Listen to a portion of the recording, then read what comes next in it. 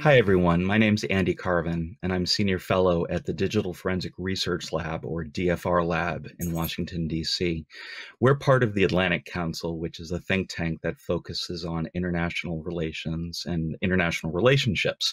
And our team specifically looks at the role of the internet and how it can be used either to strengthen or, in sometimes, threaten democracy.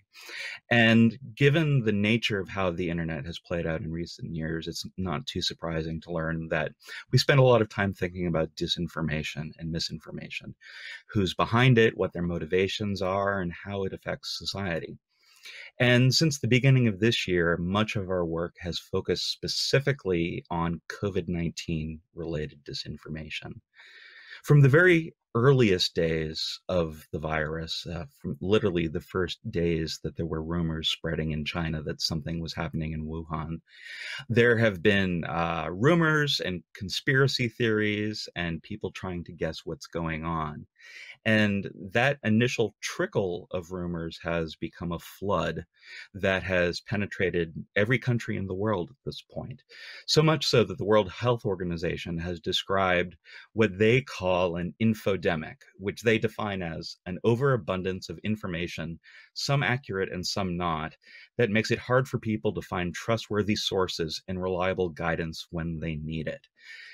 Think of it this way: as the virus has spread and gone from one country to another and gone from a single outbreak to a pandemic, information travels with it. People act as super spreaders. There are rumors that become mutated and spread over time as well. And so in a lot of ways, when we think about misinformation and disinformation, whether it's related to COVID or in other contexts, you have to think about epidemiology because the patterns are fairly similar in how information picks up like a virus. And so over the last year, we've conducted nearly 80 case studies specifically on how COVID-19 disinformation has spread around the world and how it's played out in different countries. And we've started seeing patterns. They're not necessarily mutually exclusive. They sometimes overlap with each other, but nonetheless, I think it's worth spending a little bit of time looking at what these patterns are, because I think it can tell you a lot about the state of disinformation today and why certain actors feel it's necessary to conduct it and why people are vulnerable to it. So one of the first types of disinformation that we saw play out was what you'd probably call information suppression. This is simply the act of governments and other entities trying to crack down on the spread of reliable and accurate information. In the earliest days of coronavirus breaking out in China, the Chinese government did its best to curtail information. They arrested journalists and detained doctors, and because of that, valuable weeks were lost in understanding what was happening and how it was going to spread. But they're certainly not the only ones who've been caught doing such things.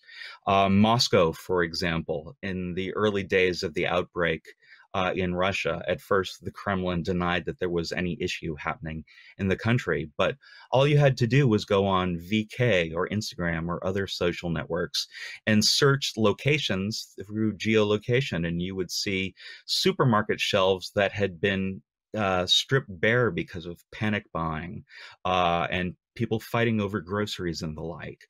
And so governments have gone out of their way to play down the seriousness of the pandemic. We've also detected a whole range of financial scams. These are less traditional disinformation cases that don't necessarily have to do with geopolitics, but still affect people in significant ways because they're trying to defraud people through panic. Early on in the pandemic, we saw examples of people creating Facebook groups that were labeled as information sharing spaces about COVID-19, but they were really designed to scare people and to scare people into buying products that different companies were selling, masks and the like.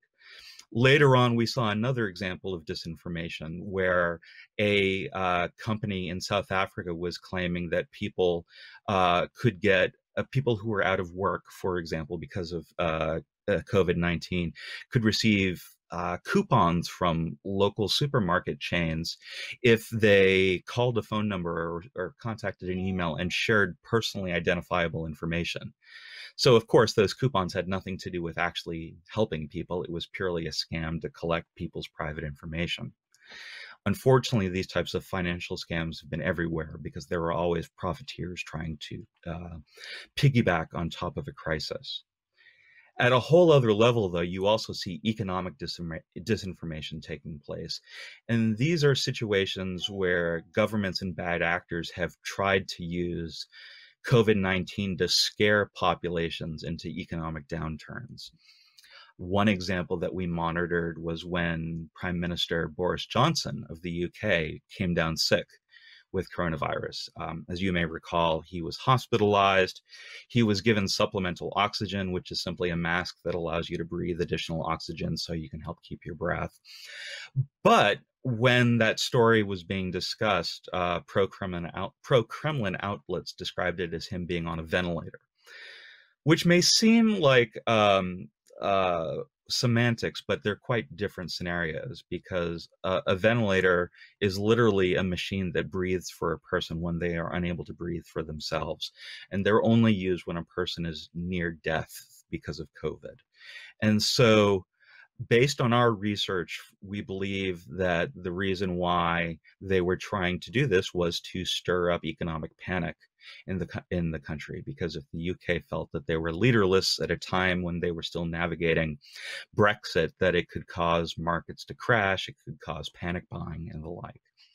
Elsewhere, we've seen similar things happen, but sometimes in different forms. So, for example, pro-Kremlin outlets also targeted Baltic countries by saying that Baltic nations' economies were going to collapse because of COVID, and that the balance of trade would get so bad that people would be financially ruined, and that the only solution to it would be for the Baltic nations to turn economically back to Russia, away from the EU and the West. And these were not fact-based stories. They were merely done to incite fear among citizens in the Baltic nations. Meanwhile, another category that we've observed on a regular basis are cases of political and religious exploitation. People with their personal ambition or political ideology wanting to rally their bases around an issue that they think that will make them stronger in their local or domestic or international geopolitical environments. President Bolsonaro of Brazil is a good example of this. Very early on, he claimed that that coronavirus was nothing but a little flu, that it wasn't to be taken seriously, and he helped participate in protests against closing up the economy, and actually had several health ministers leave under pressure because they wanted to enforce stricter measures. In Belarus, we had examples of President Lukashenko downplaying the virus and discouraging people from taking it too seriously. And it actually took pressure from civil society to get public health institutions and the Ministry of Health to really start recommending to people that they socially distance from each other and wear masks. The last category that we have seen as a common occurrence of disinformation, what we refer to as old narratives with a new twist. And these are conspiracy theories that have been recycled over the years, sometimes over the decades, that have worked in the past, and because they've worked in the past, are being deployed again. There was a rumor last summer in which messages were being spread in Italy that the government was about to start spraying towns and city centers with some sort of chemicals to combat the virus, and that people should bring in their drying clothes and bring in the children and bring in their pets so they don't get directly exposed to chemicals. While it may sound a bit ridiculous, there are grains of truth to it, in the sense that, for example, Brazil sprayed communities to combat mosquitoes during the Zika crisis. In the United States, in places like Florida, where I grew up, it wasn't unusual to see pesticides being sprayed publicly to fight mosquitoes. There were even experiments early on in this particular pandemic in China to see if drones could be used to spray disinfectants. And so, like I said, there's a grain of truth to something like this actually happening. In this particular case, it wasn't true. But over the course of 3 weeks, we saw versions of this rumor mutate to more than 36 different countries around the world. They were adapted by language and cultural sensibilities and other things to make them sound more plausible in those communities. Now, who decided to spread these rumors? Honestly, we don't know. There's no evidence that it was done by a government. It could simply have been worried citizens who saw something happening in one community and wanted to spread it to concerned friends in another country. And it spread through the grapevine until it got to the point where nearly 40 countries started experiencing this exact same rumor, even though they weren't based in reality. So in all of these cases, what you're seeing here is a convergence of legitimate fears with a convergence of rapid idea sharing and panic, and in some cases, people and entities intentionally wanting to spread rumors to have some sort of advantage over another population, whether it's for local domestic political advantage or geopolitical advantage on a global scale. No matter what form it takes, though, the results are the same, in the sense that we're all worse off for it, because rumors surrounding coronavirus, uh, it wears away trust in institutions. It wears away trust in science and public health. It wears away trust in democracies being able to respond to the crisis effectively. It wears away trust in each other, because in so many places, COVID-19 has become so politicized, we don't believe what our neighbors are saying, because they have decided to believe only what a particular political base is rallying around. It's extremely dangerous, because while if we're lucky that we will see some form of vaccine become available at some point in 2021, there is no obvious vaccine to disinformation, and there's no type of antibiotic you can take to cure it once we've all been infected by this type of distrust and fear. And it puts us in a position where, if political leaders aren't going to rise to the occasion, that it's incumbent upon civil society and community-based organizations to do absolutely everything they can to restore a sense of normality and trust around public health.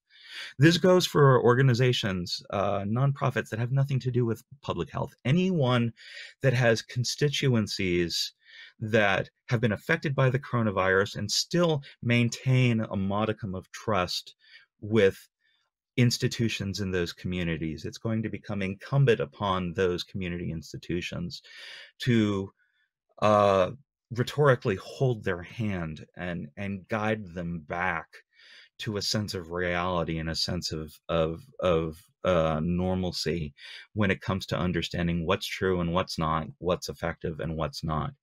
And so, not all of us think of ourselves as activists in a public health space or civil society leaders in a public health space, but that's where we are right now. And so, if you leave my talk today with any thoughts or any questions on what you can be doing, I would ask you to step back and think about, how can the mission of your organizations serve to restore trust in your communities? You may not be public health experts or experts in science, but you're all experts in the communities that you serve. And somehow we're all going to have to get back to normal. And there's no way that random white guys like me can simply drop into a local population somewhere and give a talk like this and convince people that the right thing to do is to believe in science again and to trust public institutions again. It's going to take the community organizations and the community institutions that they already trust and recognize, because they are part of those communities and are of those communities. So I hope all of you, even though I know this isn't exactly an optimistic message, I think hopefully it will help you think about how you can perhaps take a more active role in restoring trust in your communities and ultimately being part of the solution. So not only are we able to combat the virus in the public health sense, but we can also combat the virus in the sense of the infodemic as well. Thank you very much.